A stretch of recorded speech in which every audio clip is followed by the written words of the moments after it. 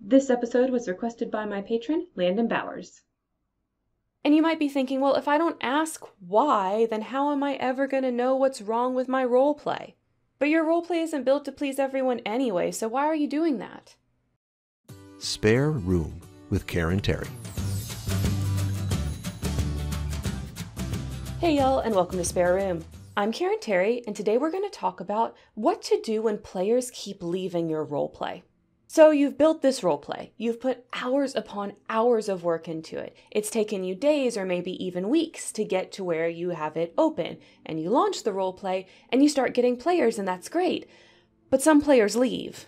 Maybe even most players end up leaving and only a few stay.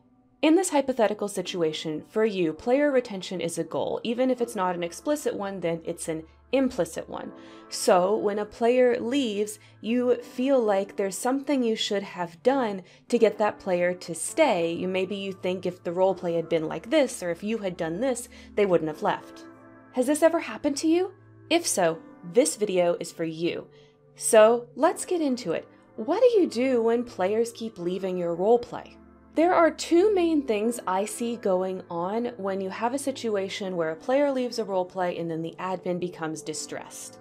Either they're leaving and you legitimately need to stop the attrition, or they're leaving and you shouldn't stop the attrition.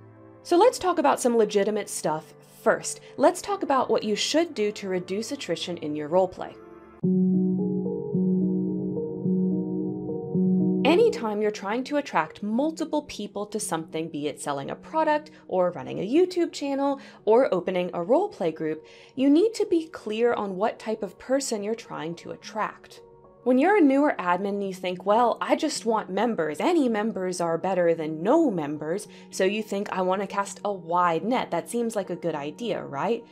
But it's actually not. When you try to appeal to everyone, you often end up appealing to no one. We're going to get into a few marketing terms here, so bear with me. When you have a very saturated market, like trying to attract people to a roleplay group, you need to use a more targeted strategy. When I say saturated market, what I mean is that creating a roleplay group takes very little time investment and zero money investment. What that means is that lots of people do it, and there are lots of roleplay groups out there. And if you're trying to appeal to that wide range, you might think, well, that means I'm going to attract the most people. And maybe you get the most people to look at your ad, but they look at your ad and they think like, oh, well, this looks fine, but this other group over here is exactly what I want. And yeah, they may join both, but which one do you think they're going to stick with when they get busy? It's not yours. So first, understand exactly what type of role player you're trying to attract. How often do they post? How long are their posts? What genres are they interested in? Do they want something more light and fluffy, more dramatic and angsty, or maybe dark and dirty? Think about it, and make sure everything in your group is set up to appeal to your perfect player. The next thing is to make sure your roleplay in general is good quality. Are your rules internally consistent and something you can uphold? I made a whole video about rules that I recommend to use in your roleplay, link up in the card. Did you have your friends proofread your roleplay for spelling or grammar mistakes? Did they also take a look and make sure that the world and the plot actually worked? When it comes to world building, I have a whole process that I go through. Again, for that, link up in the card so you can go watch that video if this is something you need help with. And honestly, making quality roleplays is what my channel is all about. So whatever it is that you're struggling with that you feel like is making your roleplay group not quality, take a look at my channel. I probably have a video on it. People are coming to roleplay to have fun, to chill out, to be dramatic in a safe space. And those sorts of things are true no matter the type of role player, no matter the type of roleplay. So don't be like those admins who think that just because they're in a position of power, they get to exert control over their players. And don't be like those admins that only care about having the largest roleplay and treat their players like numbers on a scale. Ask yourself, would you tolerate someone talking to you the way that you talk to your players? Leaving your roleplay is probably just the click of a button or not logging in again. So if you don't want players to leave your roleplay, Don't show them the door. So those are some of the things that you can do to reduce attrition in your roleplay. Now, some amount of attrition is perfectly normal.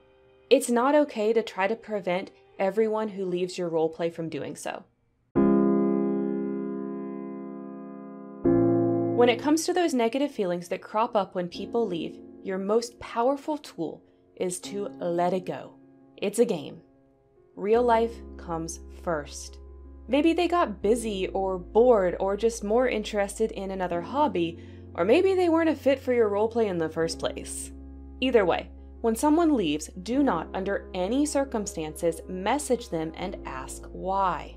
It's not your business. Messaging them and asking is harassing them. If people care to tell you why, they will. It's pretty normal for me when someone leaves a roleplay or realizes they're about to get kicked out. They'll message me and talk to me about it and explain what's going on so that I know that's fine if they want to do that. But if they don't want to do that, if they want to leave silently, that's fine too. It's not my business. It's up to them if they want to share it with me or not. And you might be thinking, well, if I don't ask why, then how am I ever going to know what's wrong with my roleplay? But your roleplay isn't built to please everyone anyway, so why are you doing that? And besides, is it really appropriate for you to message them and potentially make them super uncomfortable just so that you can have a better roleplay? If they left and they didn't tell you why, they already made that choice. Let's think about it another way. Say that you go on a date with someone and then you're working on setting up a second date, but they stop responding, basically they ghost you, right? Do you really want to know that the reason they don't want to set up a second date with you is because your eyes are too far apart? No, you don't want to know that. Don't worry about getting enough information. I promise you, some people will tell you. You don't have to chase down every single person.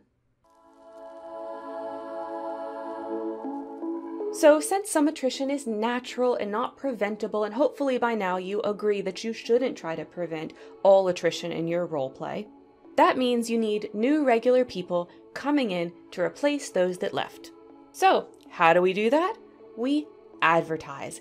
And I have a whole video about my techniques for advertising your roleplay, link up in the card if you'd like to check that out. But what I'll say for this video is unless you have reached max capacity in your roleplay and really don't want new people, you should keep advertising. And if you do stop advertising when you reach capacity and then you lose a few members, well, it's time to start up advertising again. And it's as simple as that. Having fresh people regularly come into the roleplay will help you build out that muscle of letting it go when people leave.